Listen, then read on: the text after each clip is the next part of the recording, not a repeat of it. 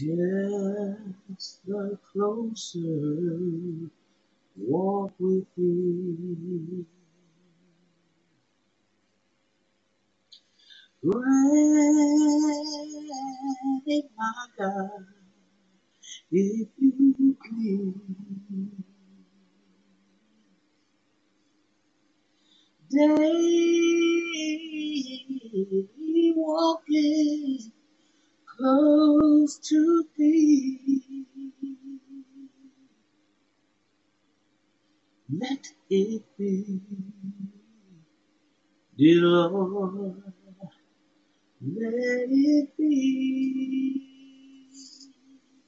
It's Sunday morning to you all. It's one of them songs that my grandmother taught me. How y'all doing today?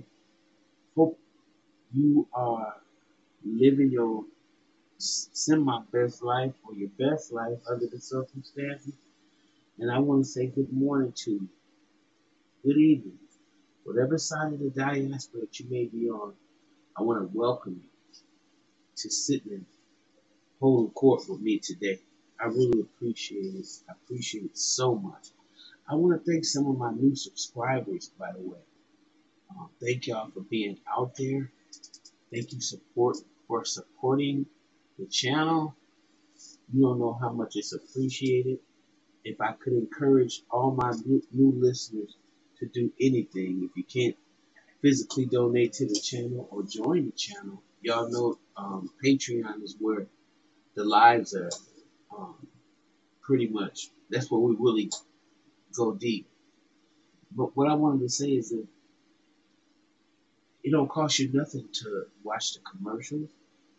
It don't cost you nothing to hit the like button. And those are some of the things that I'm hoping that you would participate in, family. I really appreciate your presence, but you can do a little bit more.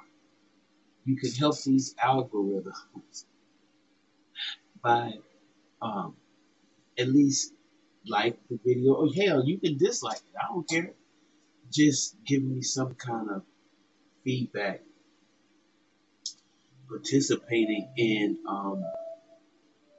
the, you know, in the channel's content.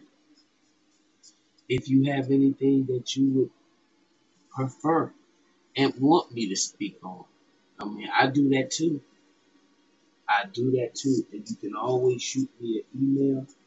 All of that information is in the description box, and I will be glad to have a conversation with y'all about, something that you deem necessary. Nothing would make me feel better, actually. So I just want to say that to y'all before I start this content, so we can step up our game a little bit. Oh. Let me say good morning to you, Nessie J, Irene, Kirsten. Good morning to you. What about Vivian? Vivian, I appreciate your presence.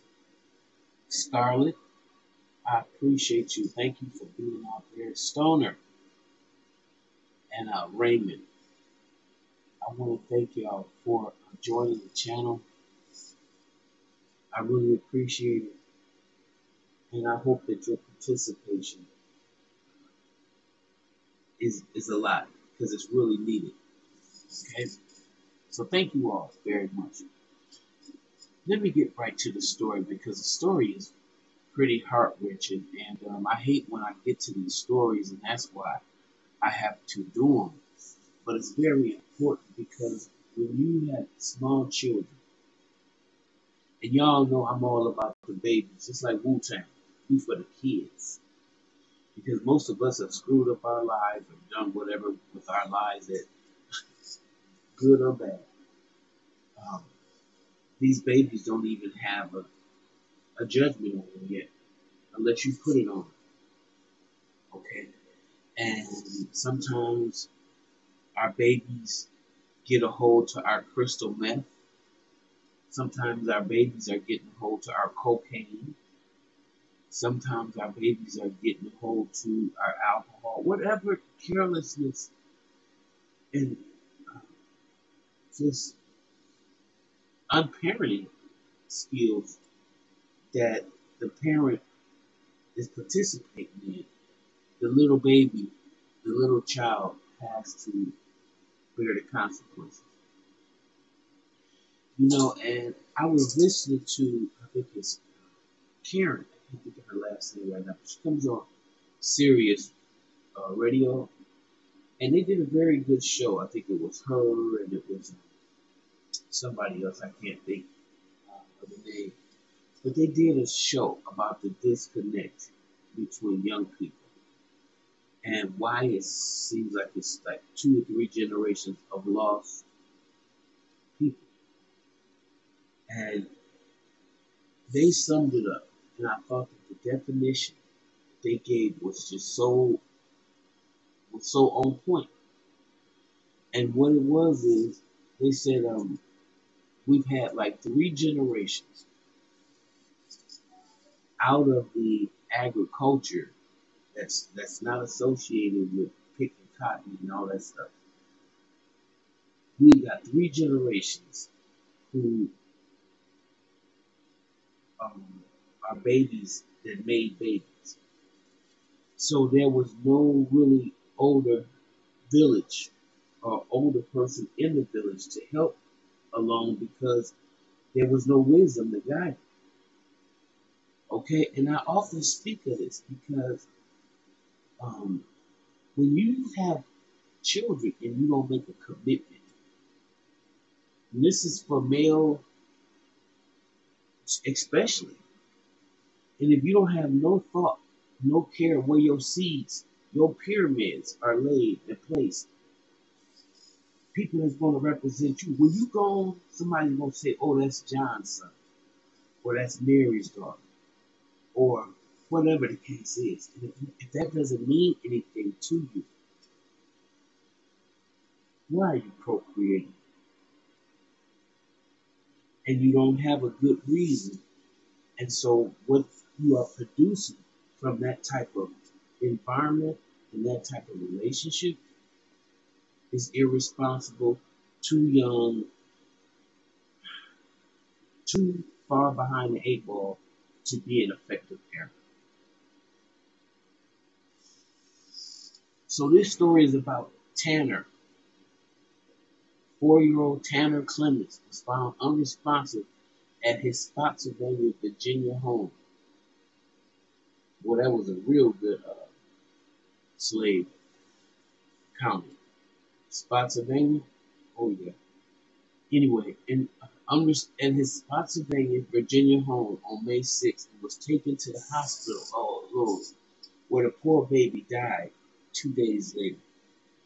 His mother, Antoinette Clemens, told police that only one gummy contained CBD was left when her son accessed the jar.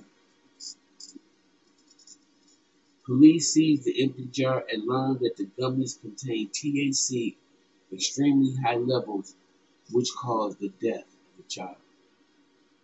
She told local news that she thought she had bought CBD gummies and had no idea what she bought actually contained THC. But you left it in a situation, in a position where your child can get a hold of it. On October 17th, a Spotsylvania County grand jury indicted her, and she was arrested on the 20th.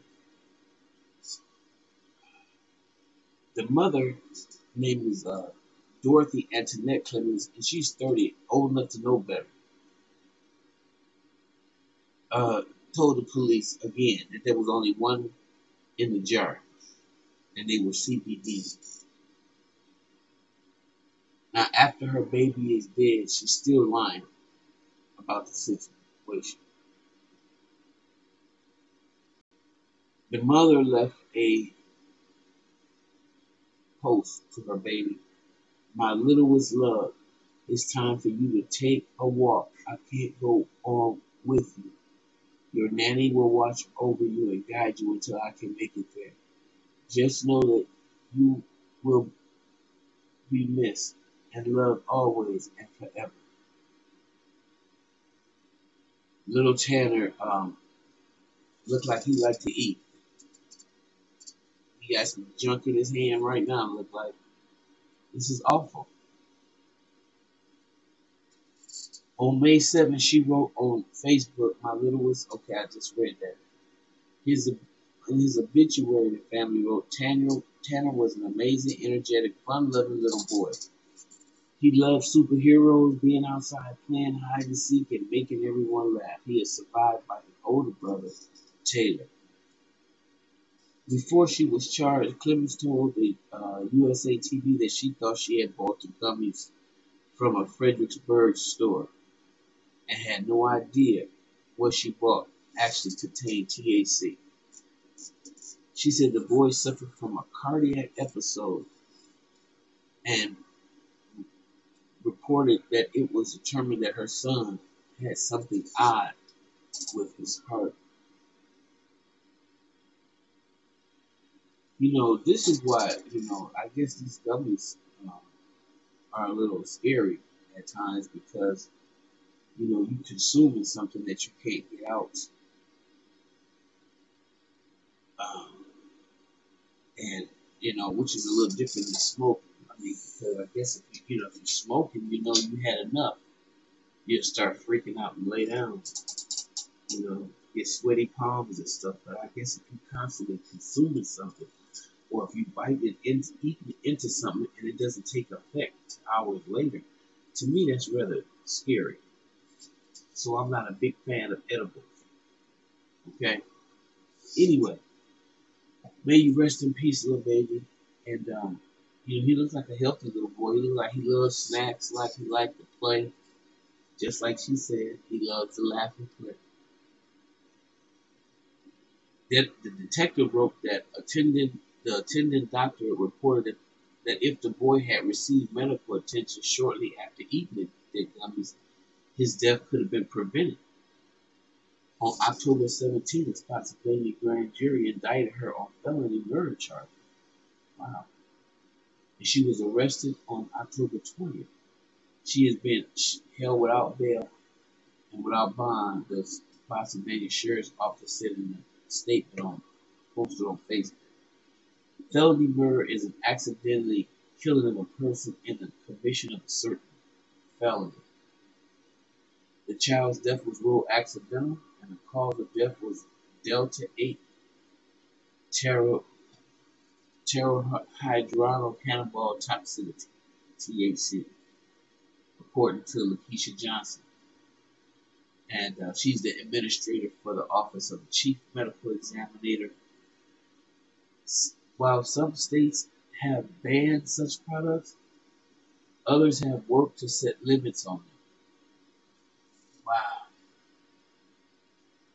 Virginia's political leaders grappled during this year's legislative session with how to regulate products with THC, aiming in particular to rein in the sales of items with Delta 8. But they failed to reach a consensus amid fierce pushback from the hemp industry. A state task force has been meeting to consider the options for next year's session. The Food and Drug Administration warned last year that products containing Delta 8 THC have not been evaluated or approved by the FDA for safe use in any context.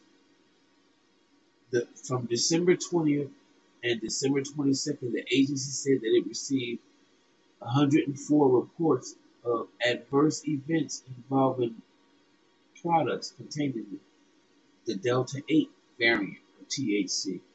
Natural Poison Control Centers received 2,362 cases of exposure to such products during the same period, including one pediatric case reported with an outcome of death. So, for those of y'all who use the gummies, you have a responsibility to keep them away from your kids. I mean, you really do.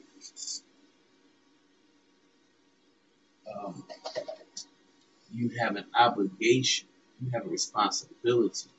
Because if you don't, and you end up on the back end of something like this,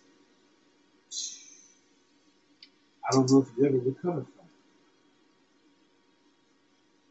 it. I really don't. I don't know if you could even recover from something like that. Being responsible for your child's death because of your carelessness, I wouldn't want that on my heartbeat. I really wouldn't.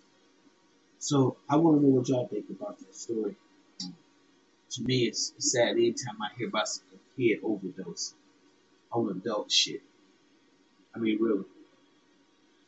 Okay, with that being said, if you like what you hear, like, subscribe, share the channel. I'll see you in the next video.